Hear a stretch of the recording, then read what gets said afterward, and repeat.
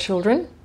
This is your memory work video for your Xhosa, and this is for week 3 of term 2, distance learning. And this work will help you with your exercises that you have to do in your workbook for this week.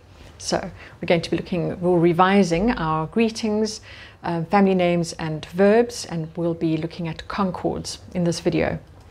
So firstly, let's just go over some of our memory work. Molo is hello. Try and say it before me. Molweni. Hello all. Unjani. How are you? Ninjani.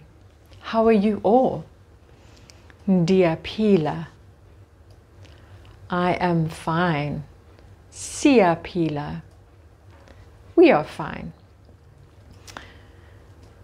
Right. Salakakushle. Stay well.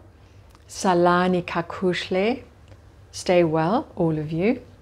Hamba kakushle. Go well or walk well. Hambani kakushle. Go well, all of you. Right, let's get on to our family names. Utata, father. Umama, mother. Utatumkulu, grandfather. Umakhulu, grandmother. Ubuti, brother. Usisi, sister. Umtwana, child. Unyana, son. Intombi, daughter. And now we're getting to our verbs. Remember, pheka is cook. Shlamba, bath. Shleka, laugh. Funda, read. Sela, drink.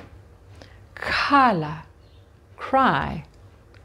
Dlala, play. Hamba, walk. Right, and now we're getting to our concords. And so when you want to say I am walking, or she is walking, he is walking, they are walking, your concords show you the person and how you're going to join those words. So let's get to I's ndi. Right, so ndiyahleka is I am laughing. Okay, so the ya, I've got that in green, and then dia in D is the person who's doing the verb, a little bit like Latin. Okay, so ndiyahleka, I am laughing. Ndiyafunda, I am reading. Ndiyasela, I am drinking. Ndiyakhala, I am crying. Ndiyadlala, I am playing. Ndiyahamba, I am walking. Well done. Okay, so now what if you are doing the action? Okay. So here you see uyahleka, you are laughing. Uyafunda, you are reading. Uyasela, you are drinking. Uyakhala, you are crying. Uyadlala, you are playing. And uyahamba, you are walking. Right. What about she, if she is doing something? And you will see it is also uyahleka. Uyafunda, she is reading. Uyasela, she is drinking. Uyakhala, she is crying. Uyadlala, she is playing. Uyahamba, she is walking. And let's see what happens if he is doing it. He is u. So it is exactly the same as you, she, or he is uyahleka, he is laughing. Uyafunda, he is reading. Uyasela, he is drinking.